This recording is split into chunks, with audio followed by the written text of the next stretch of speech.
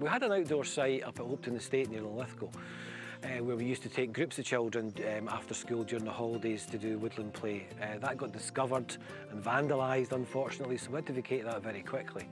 Matt and I move in the same circles as heads of local community organisations, and just through conversation Matt says, well, I've got some woodland if you want to have a look. So we started using what the kids now call Rock River site just over the hill where the burn is, as a facility for doing play during the holidays. And then when we were getting around to thinking of opening a nursery, we thought, well, Matt's got some lovely woodland there.